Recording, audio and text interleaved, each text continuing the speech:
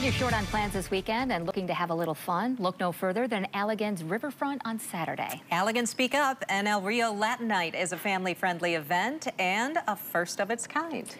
Joining us live are Eddie and Elvin Quinones Walker to talk more about what's planned. Thanks so much for joining us, you guys.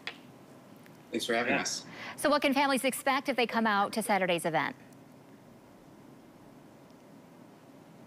So we've got some really cool things planned. So we've got a couple great live performances. We have DJ Angel G and a really well-known local band called La Furia del Ritmo.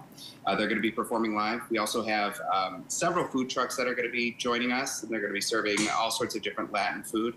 And along with that, we expect there'll be tons of dancing, just having a great time. And aside from what we have to offer, the Allegan Riverfront has a lot to offer too. So, yeah, it really is. Yeah, it'll be a great time. So what could you say about Latin culture in general and why this event is so important for the community? Yeah, I think it's really important for our community because me being Hispanic, I've lived here for about 9 years now, and I'm not the only one. There's lots of us here, and there's definitely a lack of representation when it comes to Hispanic culture in the city of Allegan. So that's why we created El Rio, because we want to bring that culture to this community.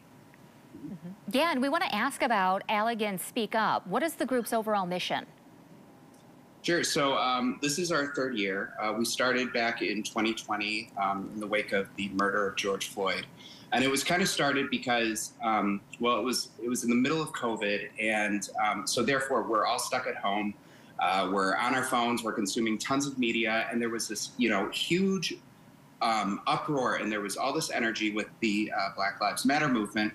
But within our community, you wouldn't have been able to know anything was going on. So that just did not sit well with the two of us, and we got together with our two friends, Landria and Parker Johnson, and we decided to do something about it. So we held a rally. And after that, the public was really invested, and they said, well, what's next? And so we recognized that we had a place here. And so we kind of turned this into a grassroots social justice organization. We put on all sorts of events, do all sorts of work within our community, bringing awareness to all sorts of different social justice issues.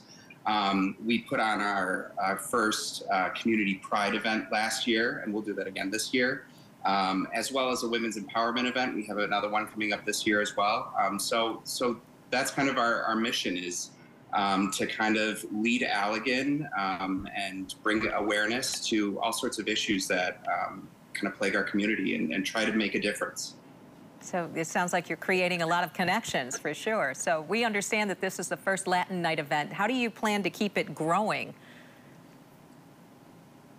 Well, firstly, we're going to make this an annual thing. So just even creating this event, we've kind of found ourselves connecting with other groups, such as like Lauben, who's based in Holland, Michigan.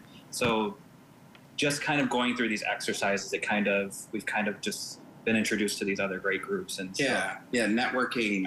We can see ourselves working together on other events, and I see, just like with our Pride event, we've really brought something really great to the community, and the community wanted more of it, and so that's what we're going to continue doing. And I think El Rio is going to be no different. Yeah. Eddie and Elvin Quinones Walker, thank you so much for joining us and telling us all about it. Thank you. Yeah, thank you.